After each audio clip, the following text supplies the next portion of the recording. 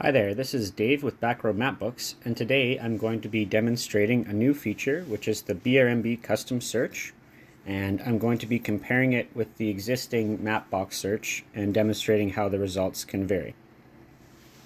So before I get started, I'm just going to open up my layers menu and show that I don't have anything turned on currently. And then to get started, I'm going to click on the search in the top left-hand corner.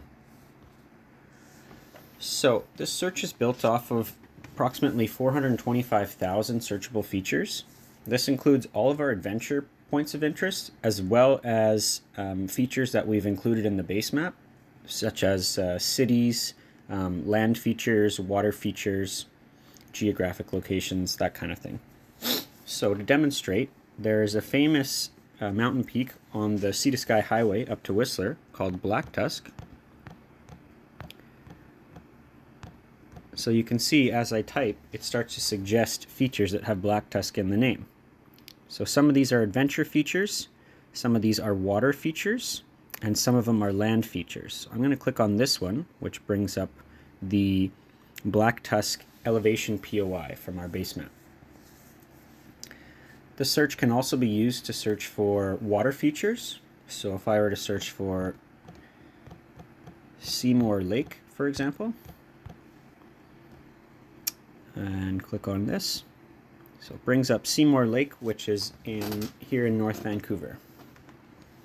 So the new BRMB search is great for searching for adventures as well. So if I were to search for Cultus, as in Cultus Lake, you'll see it brings up all features with Cultus in the name. So we have Cultus Lake, Cultus Sound, Cultus Creek. So I'm going to further filter it down by adding Lake. So now all the features have Cultus Lake in the name. If I wanted to filter by adventure, below the search you can toggle on the different adventures. So if I were to click on fishing, for example, it now filters all the fishing adventure POI. So if I click on this, it'll take me to Cultus Lake and it'll show the fishing adventure. So this is an example of a lake that offers bathymetry information as well. If you want to add additional adventure filters, such as parks, you can just simply tap to toggle them on.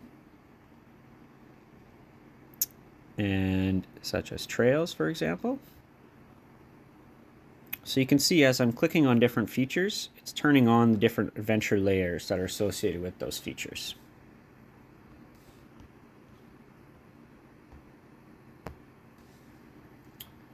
Okay, so if I were to search for Island Lake,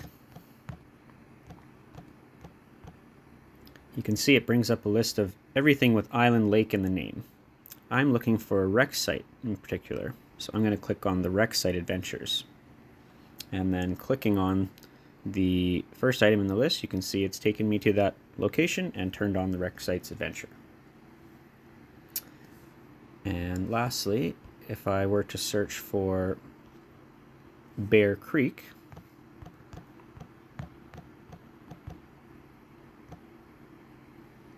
this is a popular ATVing area, so I'm going to filter it by ATV adventures.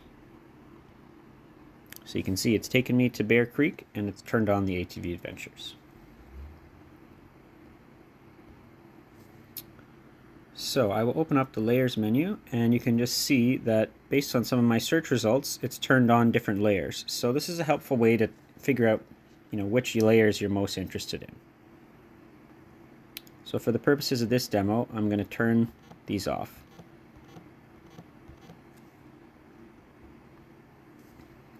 Okay, moving forward, I'm going to demonstrate the Mapbox search. So if I go into settings, I can change the settings to Mapbox.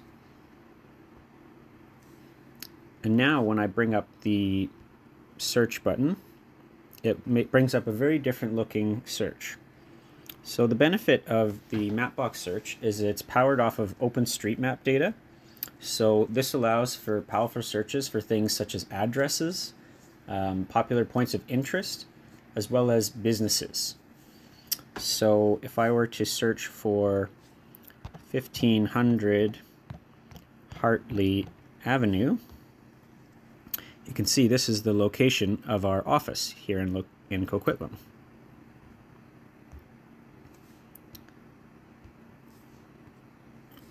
If I were to search for a popular point of interest, such as Banff National Park. So it'll take you to the location where Banff National Park is on the map. And then if I go back to my local area, this Mapbox Search also allows you to search for different businesses based on some of these useful categories. So if I were to click on gas, for example, it brings up a list of the closest gas stations that are near me. Selecting a name can bring up the location on the map. And when you open the Mapbox Search, if you need to close it, you can simply click the same button in the top left corner to close it again. Alright, so I think that finishes demonstrating the new BRMB custom search feature, as well as the Mapbox Search. This has been one of the most requested items from our customers. So if you're happy with these new search tools, please feel free to leave us a review on the App Store. I think that's all for today. Thanks very much.